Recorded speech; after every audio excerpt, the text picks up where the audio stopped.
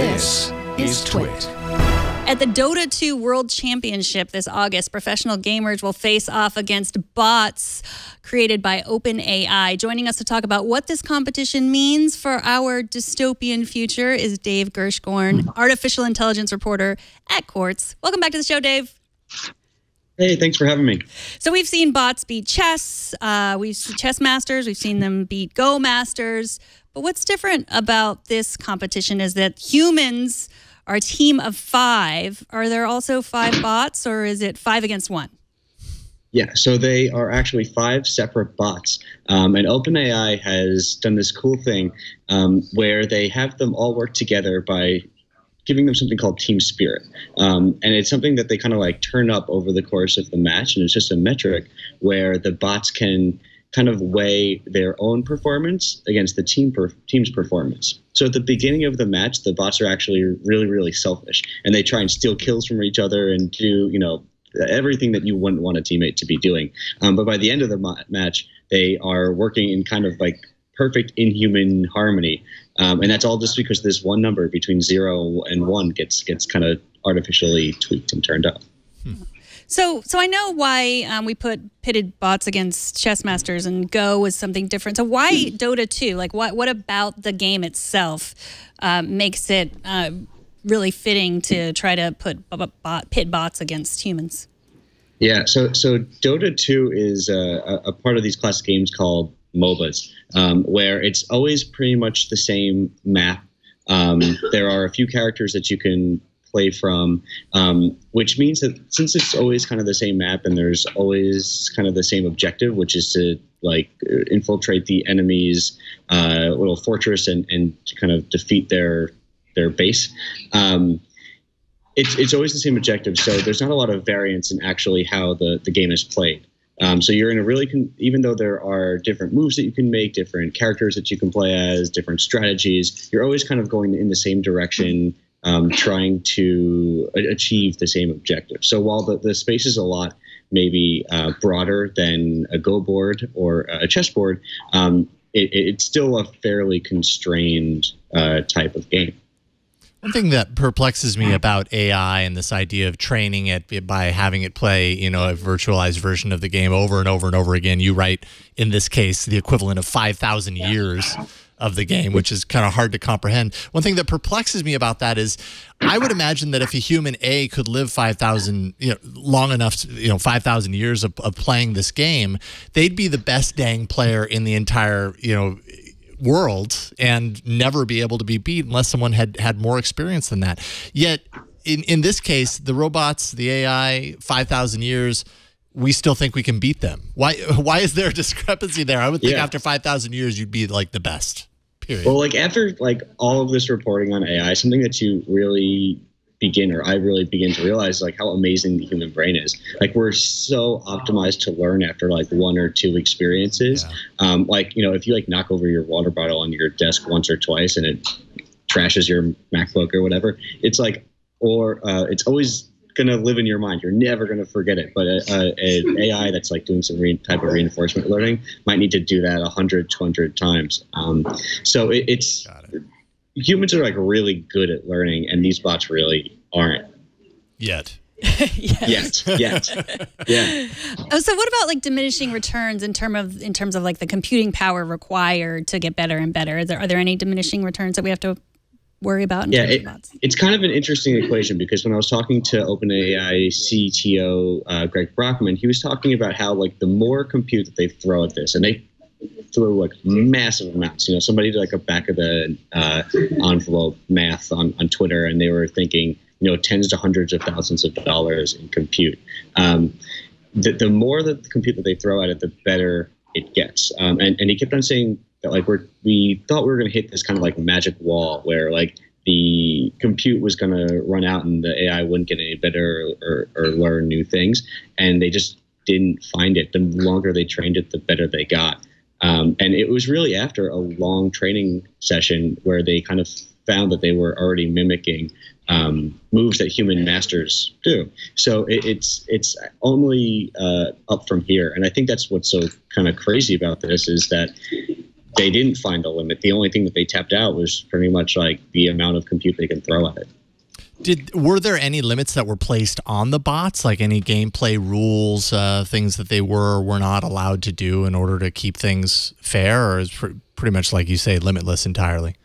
Yeah, so they did limit the bots a little bit in that in how they can interact with the map. So right now there are a few special items that they can't use. They can't summon other characters onto the board. There are a few like spells that will summon like a few little guys to fight for you, and they can't use something called wards, which are I had a correspondence with like a top 10% Dota 2 player, and he was saying that it was really weird that they weren't using wards because it's critical to the play. And what a ward does is you place it in a part of the map, and then you can see that part of the map even if you're not there. So like Dota 2 there's a lot about understanding who is where on the map, and the bots really have an incomplete version of that. So it's also kind of notable that they're so good without being able to use some of the core mechanics. But that being said, OpenAI is trying to work that out in time for the international. So we're hoping to see bots that can kind of completely play the game like the same way that humans would be able to with no limitations by August. And so you said that this makes you think about how smart humans are. Were there any limitations put on the humans, like anything a human couldn't do in order to level the playing field? That I'm not entirely sure of. But so the humans that the bots beat now were just kind of the best humans at OpenAI's lab.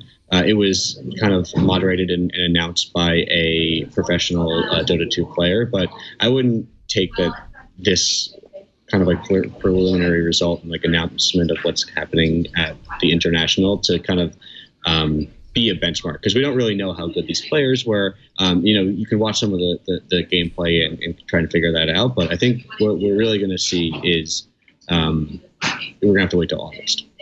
Something that's kind of occurring to me right now as we're talking about this, and as AI is becoming more and more proliferated, it's becoming more of a household name. Maybe not a household name. Maybe in technology circles it is. But anyways, is this idea that AI, as like a gameplay opponent, it's right now it seems to be such a unique thing that an entire event is built around it. Let's see how humans compare to this AI. But often when people are playing games, they're playing against a computer if they aren't playing against real people, and maybe that computer instance of gameplay isn't quite as smart as, say, an AI opponent. Do you see any indication of somewhere down the line there being an opportunity for everyday people to be able to go up against these legendary AI computers to see how they fare against them in that case? Really, I think that a lot of the big gaming companies are investing a lot into this kind of research, and if I remember correctly, Activision Blizzard has been working with, I believe, DeepMind or one AI research outfit to kind of give them access to their API for StarCraft, which is another game that takes a lot of coordination between people. So I think that there's a lot more coming, but for these kind of like monolithic first, almost Deep Blue style AIs, like it would be AlphaGo for Go, or the OpenAI 5 for Dota 2. I think it's just really up to whether OpenAI decides to open source them. And that's kind of like the magic of this software, is that like it's pretty easy to open source a lot of this stuff, once they're already trained, and just throw them on GitHub or something like that. Yeah, sure.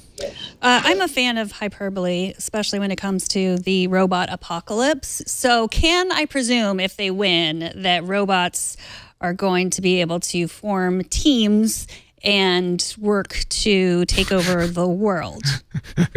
That's okay. So that's actually not that crazy. So the first thing that I asked when I was talking to Greg at Brockman at OpenAI was I had seen that he had done a lot of similar research with robotics in terms of this learning and simulation. And I asked him what overlap there was, and he said that they were actually working on a few projects where there's applying some of the things that they learned here to robotics. They're applying some of the things they've learned in robotics to this.